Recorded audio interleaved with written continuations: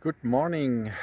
I'm packing my stuff and the owner, she just invited me for breakfast and having again a shower there, which is really nice, and so we can leave soon. Yeah. But you can see there, yeah, that the clouds are hanging really low, yeah, and they are covering these hills which have not more than 350 to 400 meters in clouds.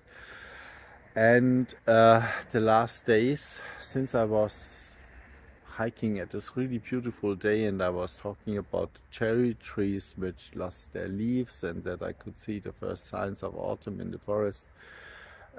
This just 4 or 5 days ago, and since this time the season massive changed, and it's definitely autumn now. And this is bringing up one problem. Every morning if I pack or if I wake up, the tent is wet, outside and also inside, because there's the dog breathing, it's me who are breathing, and so we have got a lot of condensate water, and there is no way to get the tent dry. And if it's especially if it's cloudy, and so this is not good for the material, and well, but I can't change it. And I just hope that the September and the October will be as nice as last year. Last year it was phenomenal, and I pray for it that it will be the same, and I'm not hunted by autumn storms and stuff like that. And last year in the last weeks, whenever I woke up in the morning, the tent was frozen. So yeah, so this will be now exciting again, yeah, and then fresh nights, but well, all of that I cannot change, only I could just avoid it by driving home, but of course I don't do that. I have got a goal, and the goal is Bologna. Today in the morning I talked with Anna. Anna is the grandma of the house, and she told me a couple of things I never heard about it, and I was really shocked. We were talking about the Second World War, and she told me that both of her parents were kidnapped by the German Nazis, as so many people in the villages around them, and all of them were brought to Germany, where they had to work in camps. And her mother, she was working in the kitchen, and no one had got food. And once the major of the camp was not eating his food, and then she did it. And when it came out, they wanted to give her a bullet in the head, and she was just rescued because she was pregnant with Anna. Then the next thing what Anna told me was that during that time many hundreds of thousands Slovenian people were killed by Slovenian partisans, communist partisans, and those communists they were working later then with the dictator Tito. And she said just a couple of days ago they found a grave with more than 2,000 skeletons, and every skeleton had got a cross around the neck, or this pearl chain which you use for praying. Oh, I really don't know what this sign means, but it doesn't look good. So probably we have to watch out for bears. So I really have to translate that first. I have translated it now. Totally boring. Yeah. I really don't know why they use the picture of a bear. It just tells that you don't throw your rubbish away. Boring. The next story I also think it's worth to tell. Anna was telling me that she joined a pilgrimage to Bosnia.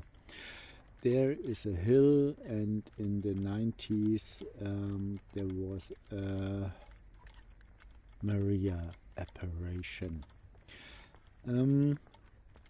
And she said that there are every day thousands of peoples, and that many people were healed from their diseases, and there were a lot of miracles and. So I was curious, and I was searching for it in the internet, and you can find it if you look for Maria apparition in Bosnia. So what I found was that those 4 or 6 kids, no, not kids, young adults, after school they went up to a mountain, and when they came back they told the people that they saw Maria. And after investigating and talking to them, they found out that they were smoking marijuana. But there was a priest, and he was asking them, well, could Maria also, at the Maria apparition, could it happen also in the village, in the church? And they said, yes, of course. Yeah, so since this time, every day, there's a Maria apparition in the village.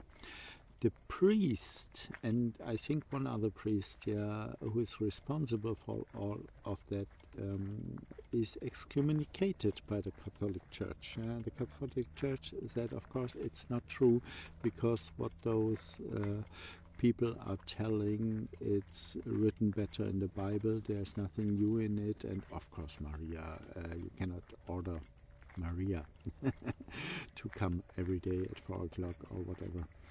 And so the church is denying that there are miracles or apparition or whatever.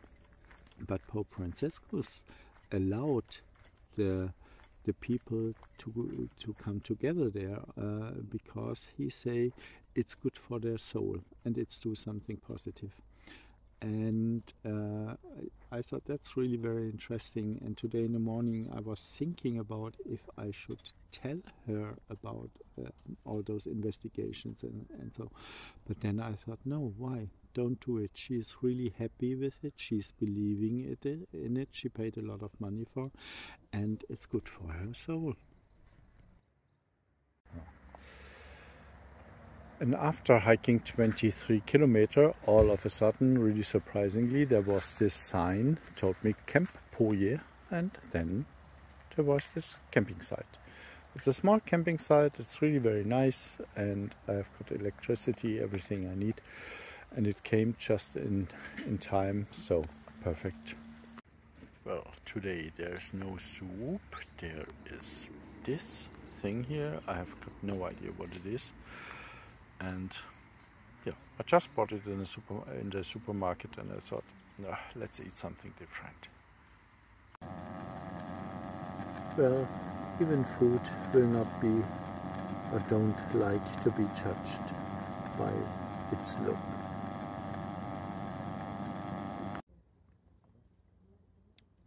Well, I think as it did something sour. And I don't know the English word for it's not radish, but it looks a little bit like that, just bigger. I don't know. It's any root vegetable, and that's sour with beans and potatoes and a little bit of speck and onions. It's not really tasteful. I wished I would have some chili to make it just hot.